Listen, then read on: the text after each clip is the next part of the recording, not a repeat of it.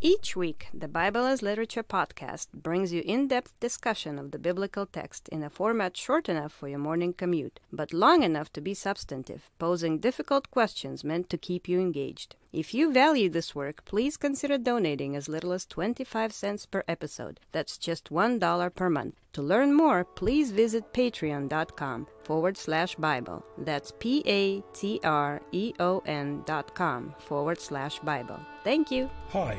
This is Father Mark Boulos with the Bible as Literature podcast. What do the narratives of Exodus and Daniel have to do with the resurrection of Jesus Christ? Why were these stories understood historically as penultimate readings during Easter week? What is the common thread that connects these texts with gospel accounts of Christ's passion? If you've noticed that all of these stories feature oppressive kings, you're on the right track. Richard and I discuss the meaning of Pascha in light of Daniel chapter 3, verses 13 to 18. This week's episode is in loving memory of Ralph Sergi.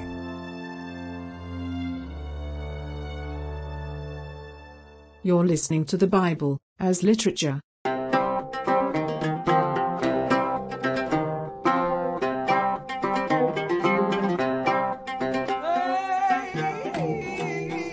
This is Father Mark Boulos. And this is Dr. Richard Benton. And you are listening to episode 65 of the Bible as Literature podcast. Father, on Holy Saturday, when we were doing the Old Testament readings, you gave a sermon and you brought up a curious point about the three youths and the readings about Nebuchadnezzar. How peculiar some people find it to be talking about the Babylonians on Easter. It was funny. So can you help explain what this reading is doing here in this part of the lectionary? Well, I think when people come to Pascha in a modern Christian pseudo-psychological, pseudo-philosophical context, where they have all kinds of ideas and theologies about what Easter means to them and what it means about life, they expect to come and celebrate those things.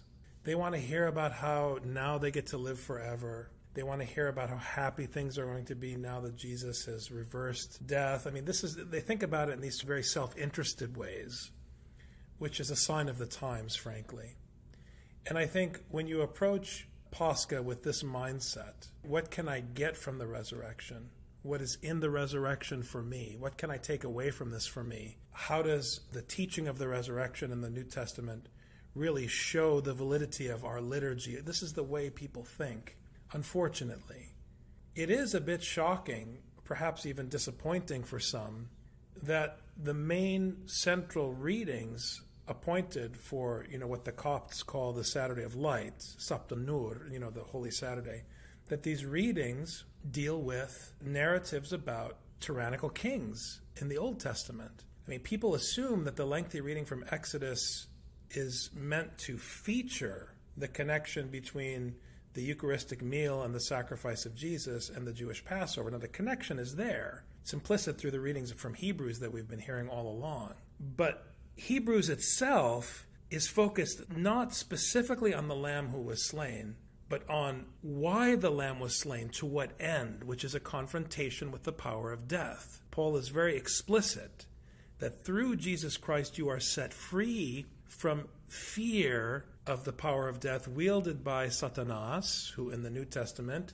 represents human tyranny, human power structures, represents human beings asserting authority in the face of God, against God by asserting themselves. In the Exodus readings that we have, it's not just highlighted that the people were set free from earthly tyranny, but they actually lied in order to try to get themselves back under earthly tyranny and said, we told you back in Egypt that we didn't want to come out here to the wilderness. They never said that. They actually were crying out, and that's why God decided to free them from this earthly tyranny. So there's something about the hold that earthly tyranny has over the people that not only can't they free themselves, they don't want to free themselves. And I think that theologians, when they hear the Exodus reading, they get excited about Jewish liturgy and about the word Passover and about how ancient our rites are and all of these Eucharistic connections they have in theology and so forth.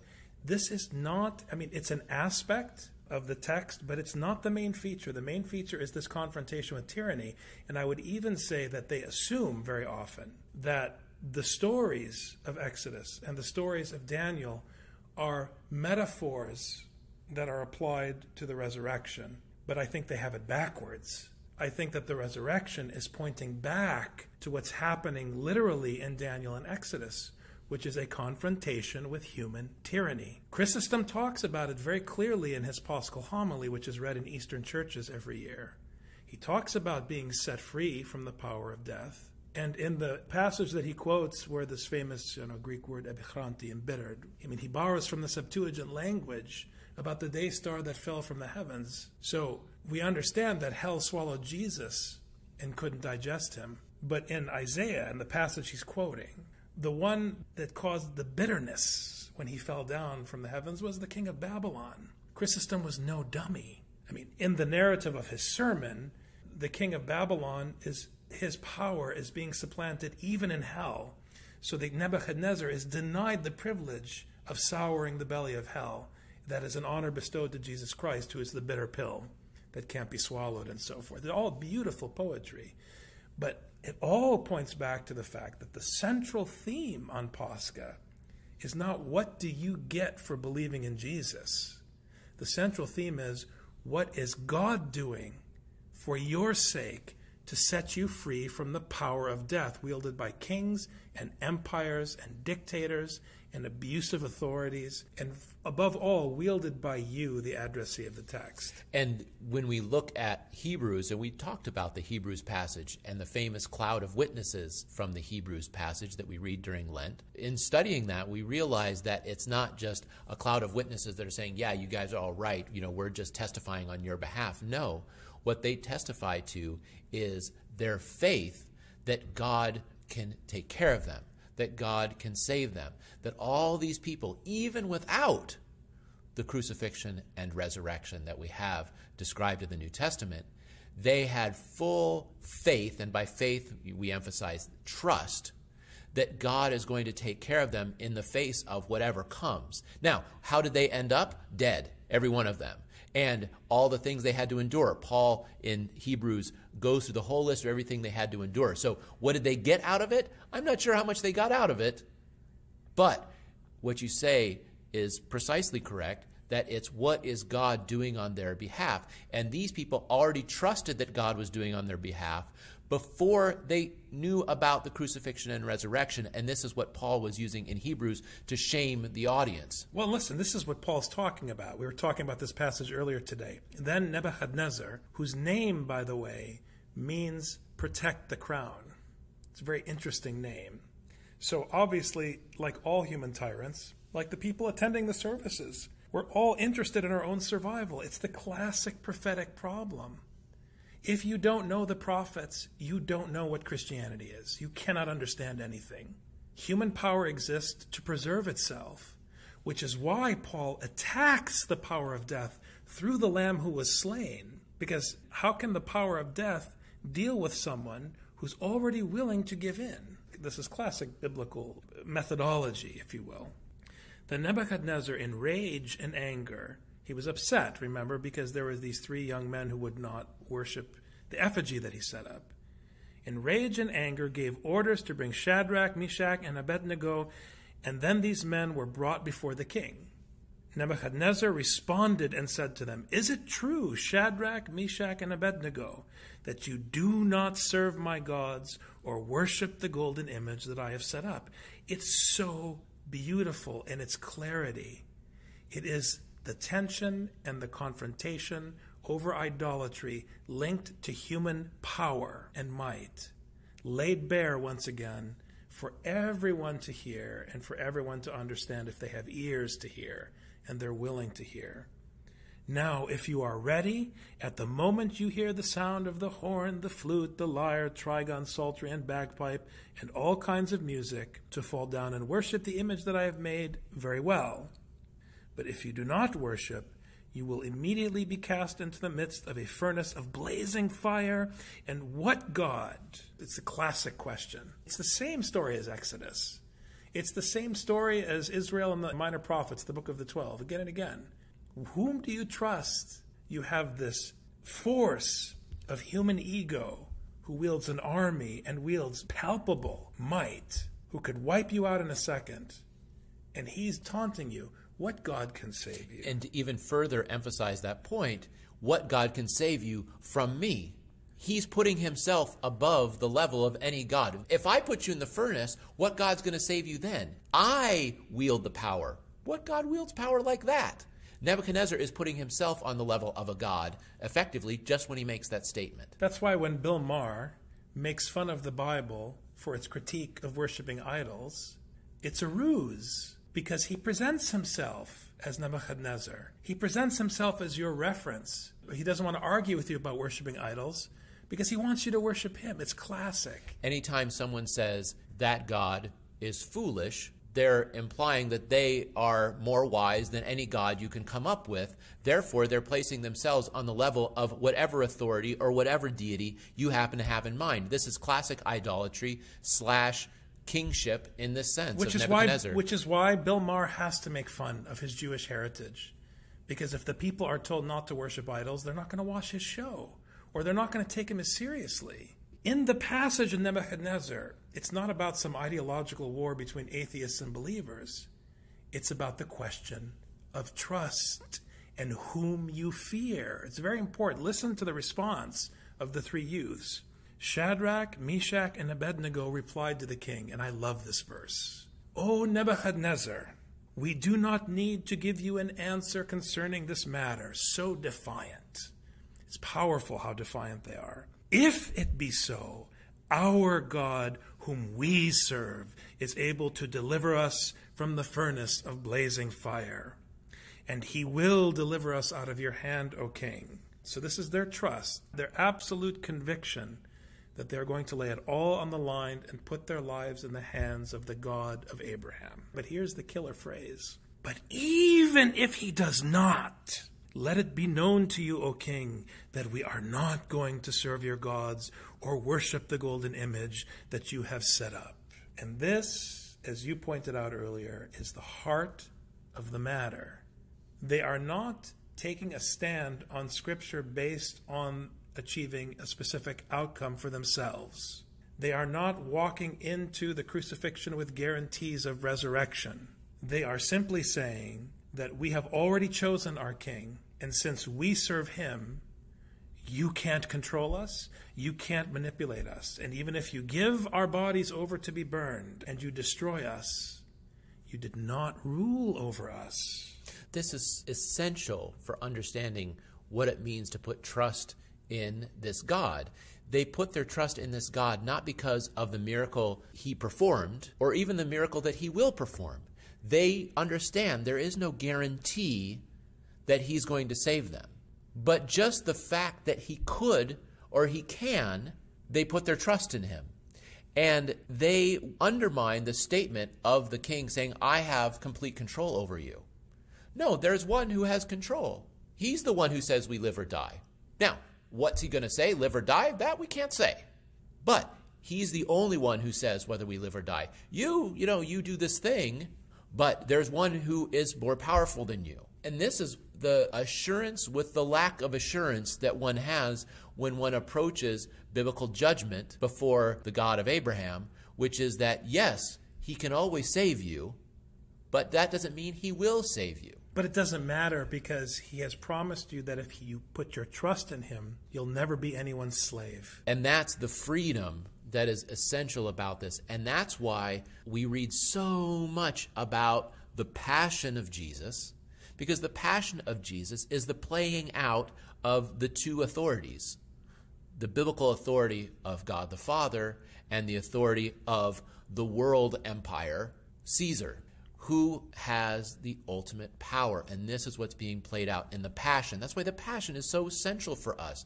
I've talked to people who say, we shouldn't have Jesus on the cross because we worship the resurrected Christ, not the crucified Christ. We talk about, and you talked about in your sermons, Father, the problem of everyone's rush to get Jesus off the cross during the Passion. And that's because we can't face the possibility that maybe Caesar actually is more powerful. Because this is what Jesus is proving when he's dead up on the cross, that maybe Caesar is the one who's more powerful. If these 3 youths had been burned up, maybe Nebuchadnezzar was right. Maybe no God can help. And this is the dilemma that God had even during the Exodus, because he says, I'm sick and tired of these people complaining. Maybe I'll just eliminate them, and Moses, I'll just raise up a new people from your seed. And Moses said, but if you do that, everyone's going to say he couldn't help them survive in the wilderness. And so God had to relent and say, all right, the only way the Egyptians will know that I'm the Lord is if I keep my people alive. I've got no choice. The whole thing is about power. It's about power. The whole thing's about power. Jesus on the cross is defiance of power. You can kill Jesus, but that's all you can do. You can't make him say or do anything. You can only take his life. And the ultimate proposition of Scripture is that all life is in the hand of God. So even that power that Caesar seems to have will be taken away, as we hear in the story of the talents. And having Moses approach Pharaoh with simply a staff, and to have the 3 youths approach King Nebuchadnezzar with nothing but trust in their God, and to have Jesus approach with nothing except faith, trust in his Father, without even words. How dare you speak this way to the high priest? Right. He says, what did I say? All I said is I've said everything I'm going to say. When he's approaching trial, won't you say anything to defend yourself?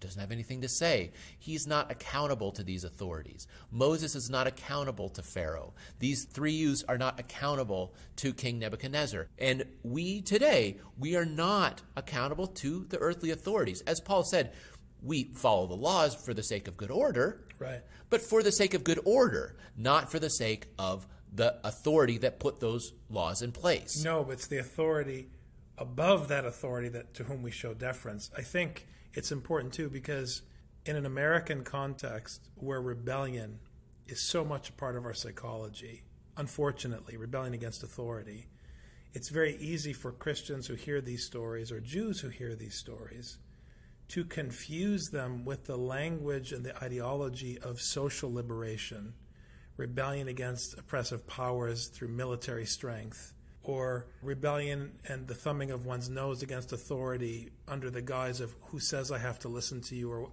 or I can be in charge of myself, or I'm the boss of me, all this vain talk. This is not the freedom that's described here in the story of the 3 youths or in the story of the Exodus.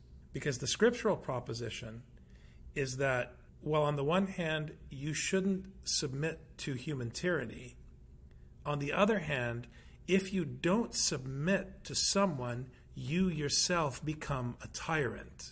So it's not just open rebellion a la Braveheart. Or a la Peter in the garden. Exactly. It's actually not even rebellion. That's the beauty of it. You're saved from the consequences of rebellion by simply choosing a different master.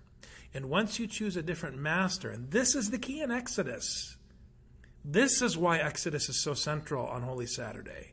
Once you choose a new master, your ego is kept in check, and you have to submit to his household rules. Now, the power of having the God of Abraham as your master is that his rule is the love of neighbor, which means that you are free and you don't have to be afraid of earthly authorities, and no one can control you. And as Paul says in 1 Corinthians, you can do whatever you want, as long as it serves or is expedient for the cause of the gospel, which is love. That's the only thing that's helpful. Because people would hear this and they get confused. They don't understand the difference between a martyr and a suicide bomber. There is a difference. Because once you no longer fear the ruling authorities, if you're scriptural, you are set free to love your neighbor. No one can stop you from loving your neighbor, even under threat of execution. People confuse self-sacrifice through suicide bombing and love and service to neighbor because, well, they're both self-sacrificial, right?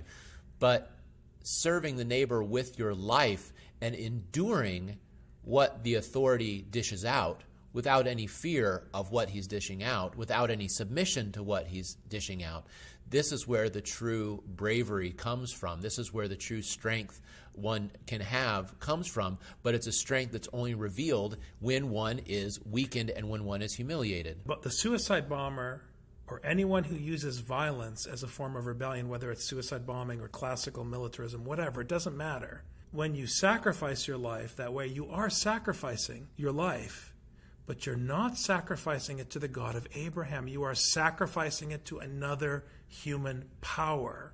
It is so important. You are not a martyr because you suffer, and you are not a martyr because you sacrifice your life. You are a martyr when you sacrifice your life and when you suffer because of the teaching and your obedience to it. So you're a martyr as a witness to this teaching of love to the neighbor. And this is what you're testifying to.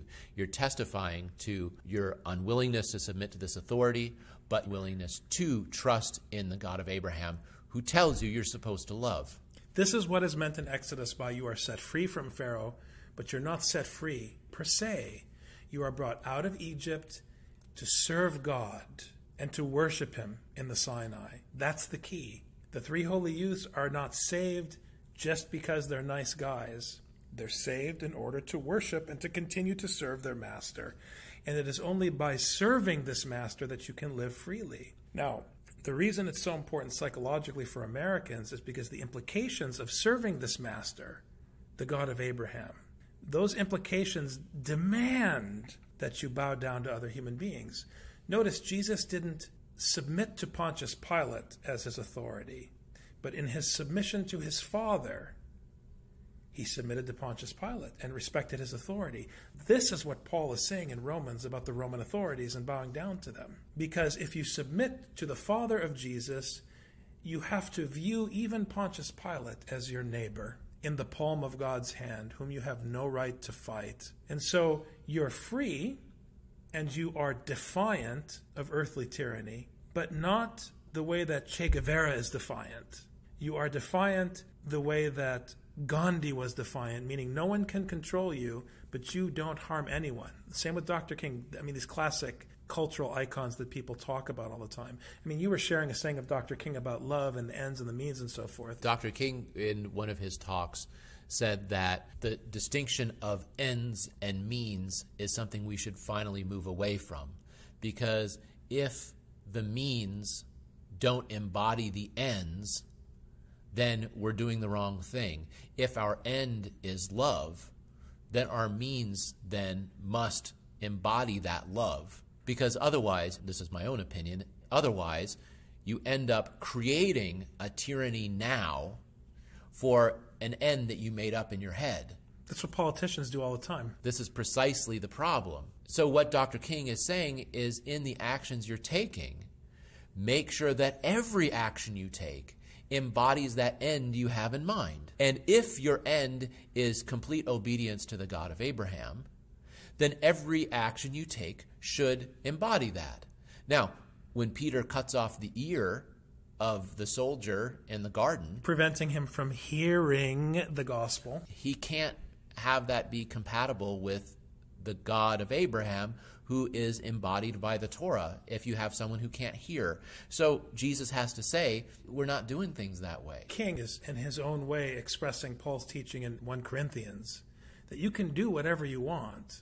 The ends do justify the means. However, they only justify the means if the means never come into conflict with the one rule of the gospel, which is love.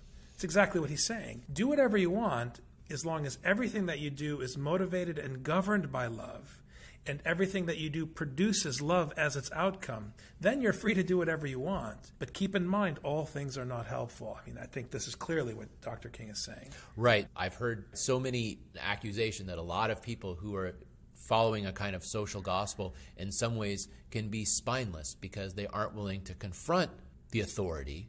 They talk about how we don't need to follow this authority, but to confront the authority and allow the authority to do what they need to do against them. Exactly. You know, whether it's fire hoses or dogs or whatever, but to confront the authority, but to destroy the authority, to hurt the authority, that's not allowed because that goes against the law of love. Be it known to you, O King. Masih Qam, Richard. Haqqan Qam. Have a good one. Thank you.